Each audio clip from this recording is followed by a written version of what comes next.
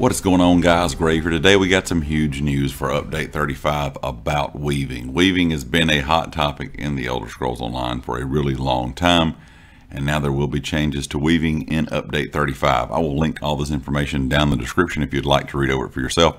Let's go ahead and hop right into it. I'm just going to kind of read off what they talked about.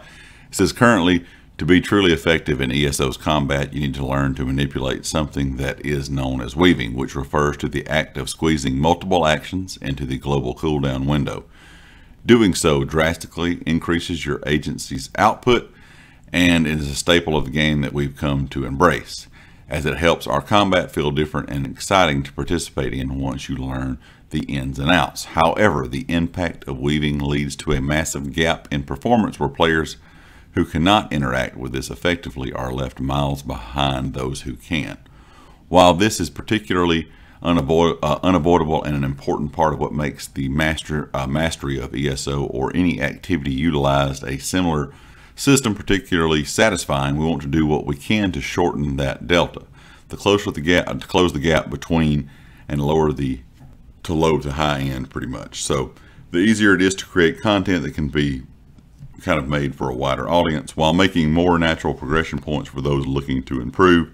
To this end, we've started to look at the impact that one of the most common and important forms of weaving has in ESO, light and heavy attack weaving. Coming in update 35, they're reducing light and heavy attacks to pretty much impact the damage production adjusted to their damage to deal a flat amount regardless of the stats.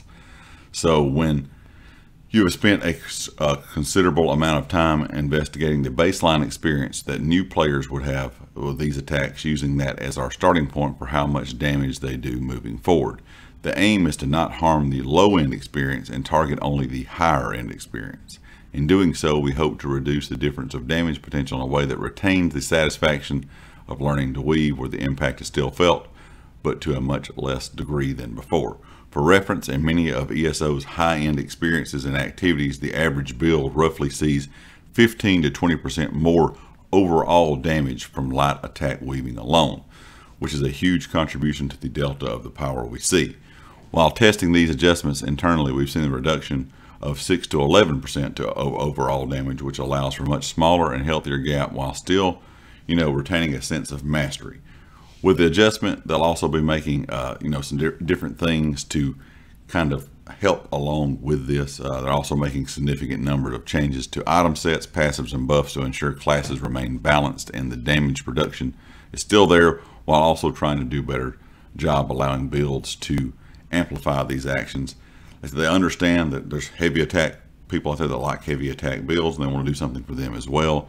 And they're also, kind of not wanting to hurt the gap or just the interactions in PvP or PvE. So overall, it looks like what's going to happen is light attacks and heavy attack weaving is going to get a bit of a nerf. Now, Zos a while back kind of buffed light attacks as to where they would do more damage. So it looks like, in my mind, what they're doing is kind of calming that down yet again. Whether we'll see a huge difference, we'll have to wait and see. Once it goes live on the public test server, we'll see what the PC players think about it.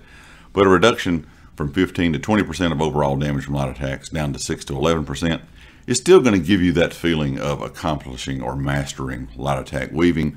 But at the same time, I'm kind of curious how the community is going to feel about this, because it's either you're good at light attack weaving, you do it, you learn it, that kind of thing, and you're okay with it, or a lot of players out there just do not want to do it. They don't think they should have to learn how to light attack weave, and I understand both sides. So we're going to see if this will kind of close the gap a bit to where both sides are still happy. I'm definitely curious to see what you guys think down in the comment section, so leave me a comment with your thoughts, and of course, if you liked the video, hit the like. If you hadn't subscribed yet, please do so, and I'll catch you next time. Peace.